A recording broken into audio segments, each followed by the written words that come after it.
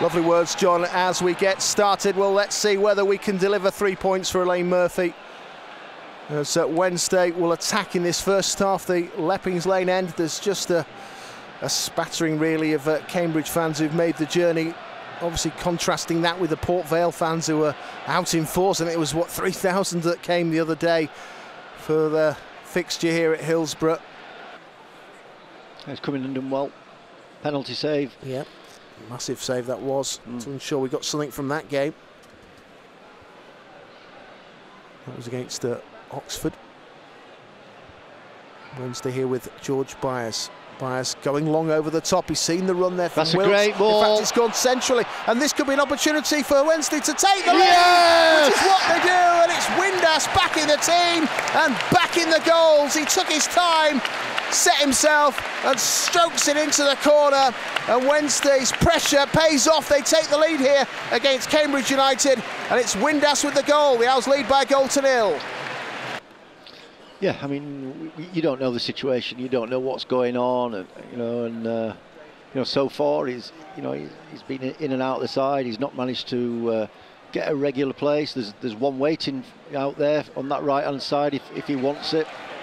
Wednesday working on there with Windass over towards Johnson, looking to try and attack his man. Johnson stands up across, it flipped off the defender, came for Patterson, who turns it back for Smith, who acrobatically tries to hook it towards the goal, and getting across there was Will Mannion to make the save. And taken down on the chest here by McGuinness, out towards Rhys James, another lone player that I feel has done very well for Wednesday. Goes into Johnson. And Johnson looks to take on the fullback. A low cross goes into the area. Smith looking to turn. It's not quite on. Comes back for a long ranger. That was attempted by Vokes, who would have been the icing on the cake after the start that he's made. He tried to slam it. Got blocked off, though, by a defender who got in the way. Good strike from Vokes. Wilkes plays it out now for Palmer. Palmer looks to go on the outside. The cross will go over. Great ball. Can Wednesday get there? They can with Johnson, but he's played it back, and it's almost come back for Palmer. It goes towards Wilkes. They're appealing for handball. It just came off his leg and deflected up into his arm, I think. For the main part, I mean, he seems to be, got a free roll. I mean, I've seen him out wide on the right. That's a great chance again for Patterson to get in. Down he goes in the area, and he'll get a penalty. Well, you kind of thought it must be, because there was no reason for him to go down then. It looked like he was going to take the strike.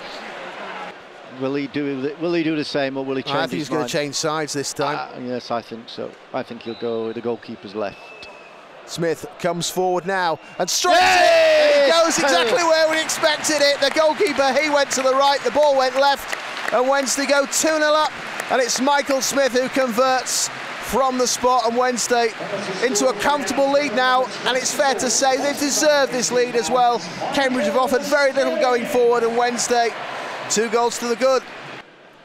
Some supporters vent their fury or their their concerns, but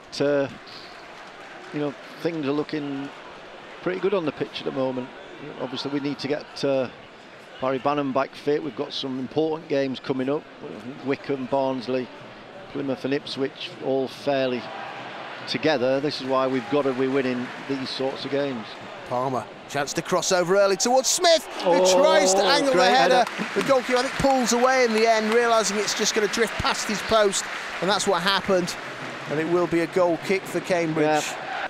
And Josh went into that sort of free roll, and it kind of suits him, I think. It's maybe his position rather than he's not an out-and-out forward, I don't think.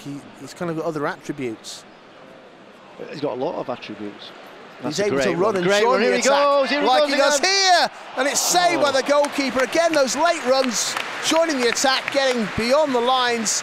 But this time Mannion makes the save to deny him. It's gone behind for a corner. Well, that is a superb ball into his path. That's not an easy finish. It's come from behind him. He's got to wait for it a little bit. Switch it away. Neat and tidy again. Liam Palmer. And Windass. Folks just strokes it out towards Palmer, who's on the right-hand side. It goes down the line. Wednesday move it on early, and this is slick passing again from the Owls, and it's another chance to cross it over. It's with Johnson coming in from the right-hand side, and he puts it into the side netting in the end. Corner. But it is a corner.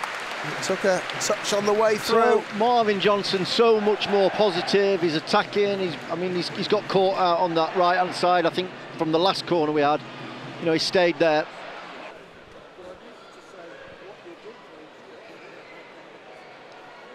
It's going to be a right-footed delivery. In fact, they just worked it short in the end. Goes towards Wilkes, who hits it there from his favourite position. We know he likes to strike it right on the edge, the corner of the box, if you will. He got plenty of power behind it. He did. But Mannion was right behind the ball, though. But he still patted it into the ground before gathering it up. And he's slotted inside now. Simmer goes back into his own half. Cadena plays it on. That's nicely done. This could be an opportunity for Nibbs. Nibbs goes into the area. Wednesday trying to stop and get a strike away. It will come back to the edge of the area, and it hits the top of the bar. That was a little warning shot. It's still not fully away. Struck by Simmer, and it hit the bar with Dawson struggling to get there. They still keep the ball, and they've just got their tails up all of a sudden here, Cambridge. Still goalless between Lincoln and Ipswich, by the way. Wednesday, as things stand, up to second with 52 points. Plymouth leading the way with 56 as it goes over into the middle. Wednesday missing the header, and it has to be headed away under his own bar there. I can't see what that is. I think it was Michael Smith back there. It was Smith having to use his height to help Wednesday out from a defensive situation. Yeah, that was going in. It had looped over Cameron.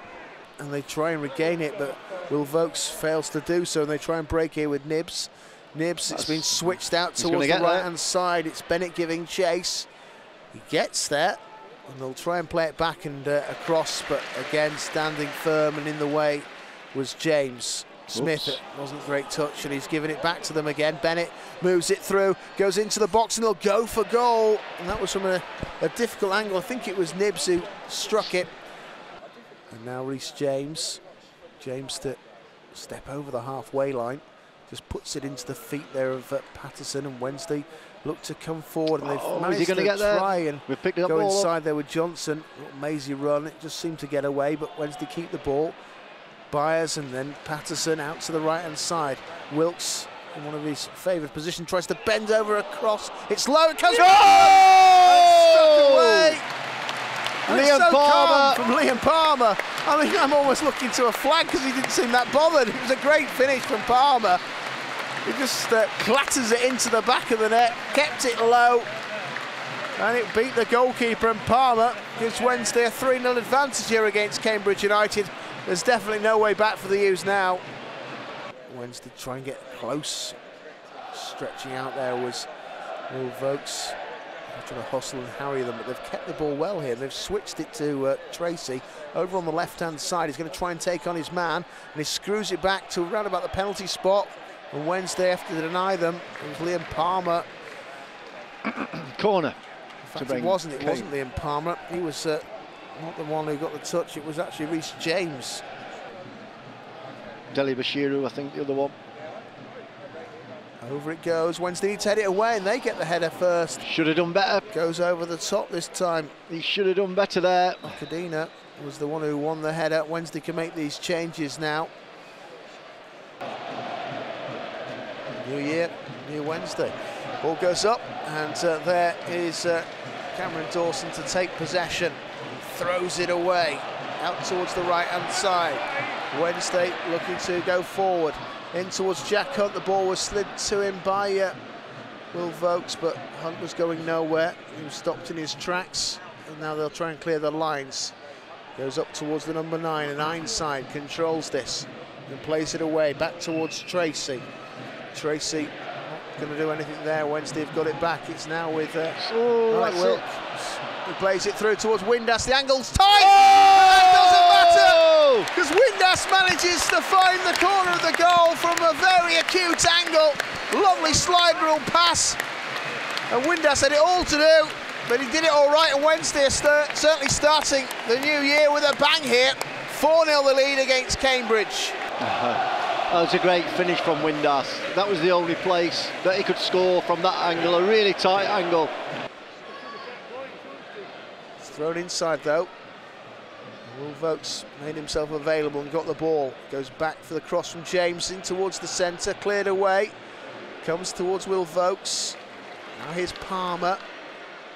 Palmer descending the cross from a tight angle. It puts it in towards Patterson. And there's the chance for the hat-trick. But it's over this time, and he's saying it took a touch off the goalkeeper there, Josh Windass. But it wasn't. It's just going to be a goal kick. He proper connected with it on the left foot. I think that was Marvin Johnson. Was it Marvin yeah, Johnson? It was Johnson that got that.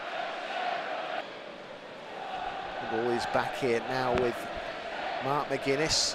McGuinness to stride forward.